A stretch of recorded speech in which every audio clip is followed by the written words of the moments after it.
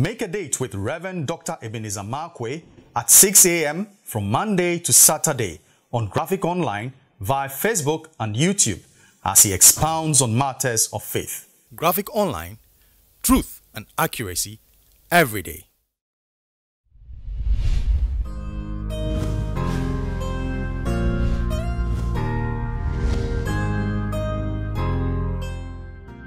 Hello, this is Reverend Dr. Ebenezer Markwei of Living Streams International, bringing you matters of faith with Graphic Online. And this morning I like to capture my thoughts with the words, whale bitterness. I remember the story of Jonah in the belly of the whale. That's a very famous story. Everybody knows it, I'm sure. But then there's something that follows, you know, when the whale swallowed Jonah and all this thing. I mean, that was a very harrowing experience. And honestly, I don't know whether I would have survived. I'm sure immediately the whale swallowed me. I'll tell God I'm dead. Take my ghost away or whatever. But guess what? I mean, Jonah goes through the belly of the whale. And by a stroke of grace, I mean, God had mercy on Jonah and rescued Jonah out of the belly of the whale. And the whale spat Jonah out to Nineveh, the place where God wanted him to go. He landed there at that particular time. Now here comes the interesting thing. After Jonah landed at that place, and the Bible says the kind of sermon Jonah preached was a blistering sermon. I mean, boy, he preached in such a way that dogs were even made to fast. I mean, in repentance. This is classic.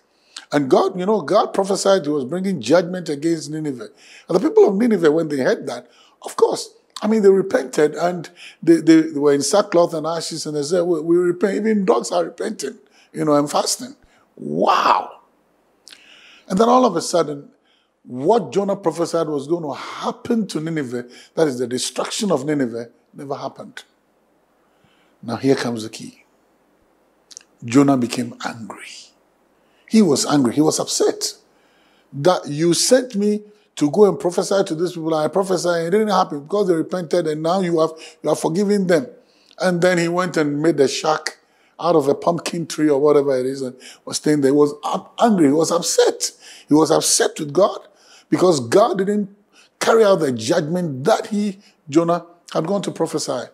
You know what? Jonah came out of the whale. But the bitterness of the whale experience didn't come out of Jonah.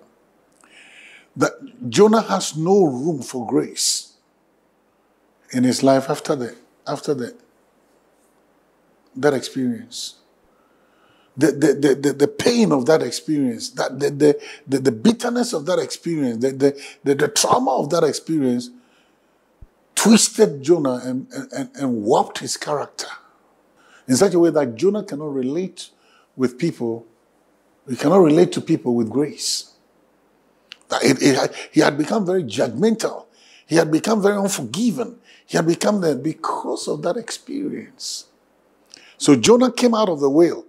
Jonah came out of the experience of the whale, but the experience of the whale didn't come out of Jonah. Something had twisted him.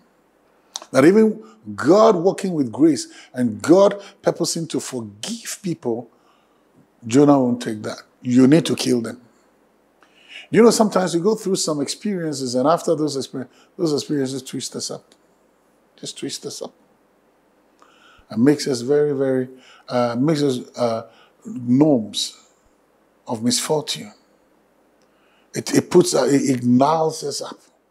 It makes us so twisted that we can't find it in our hearts to relate to people with grace.